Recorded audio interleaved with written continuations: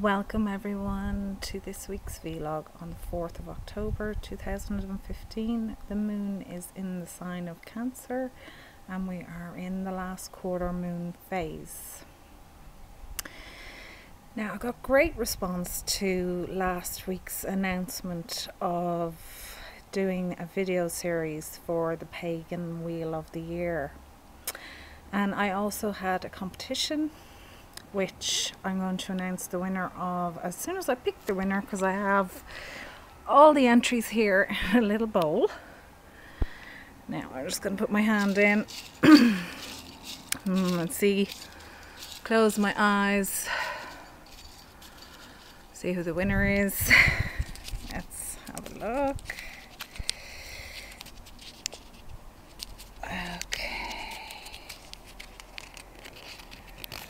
Oops. Paper's not cooperating. And the winner of last week's competition is Phyllis Brady.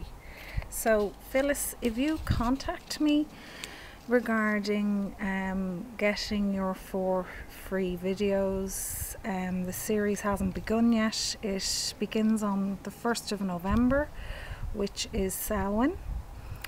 And I'm going to work with the wheel, beginning with Samhain, in my video series, getting back to the old ways, understanding the pagan wheel of the year, or just the natural wheel of the year.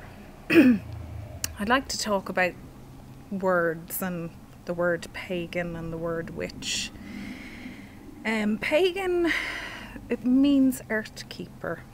It hasn't got any bad meaning behind it, neither does witch. The word witch actually means healer. It's not a female or a male word. In fact, there are as many male witches as female witches, and they really don't like being called wizards because in their mind that's an insult. So when you start to begin the natural ways of life and you adopt a natural lifestyle, it is for myself and my family, we view it as a pagan's path.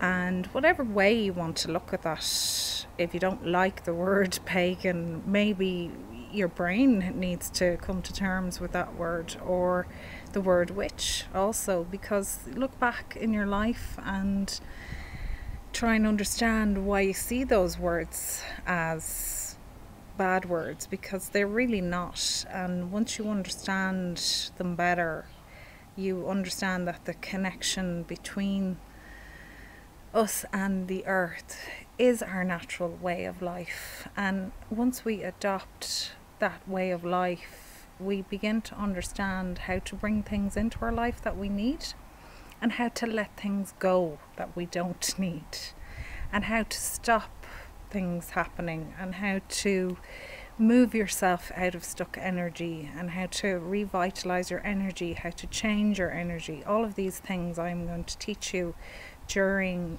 my video series, which will be a 45-minute video once a week, every week for 52 weeks, so that we cover everything on the Pagan's Wheel of the Year.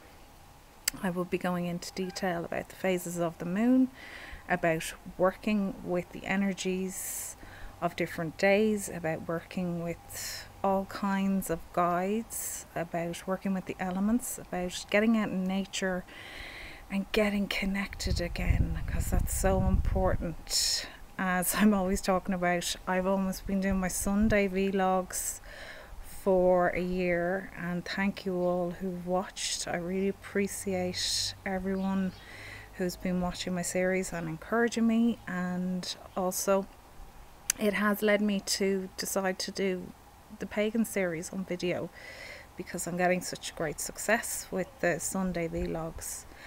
Now there is a small price, it's €5 a week, which I think you will definitely get your money's worth from the stuff I will be teaching. Now I won't be providing anything. I will be giving links to different places that you can source different things that you might need over the series, but I will not be able to supply anything unless it's specifically ordered from me for a specific reason. So just to let you know that when I will be telling you you'll need certain items, I'll also put up suggestive links to different places that you can buy these things, but you can also self-source anything as well, so it can be as flexible as you like. So getting back to today's energy, and we're in the last quarter moon phase. I know lots of you saw the full moon eclipse last Monday morning, and absolutely delighted for you all. We had such amazing pictures, been watching them all week. I've even been watching videos. We were really blessed to actually get such an amazing night. It was so clear, and it definitely was felt. The energy of the moon eclipsing was really felt on a very deep level for all of us here in my home, and for many of you I've spoken to since. You're all feeling fairly different, or your energy might feel a little bit unusual at the moment, and this is perfectly normal after an eclipse.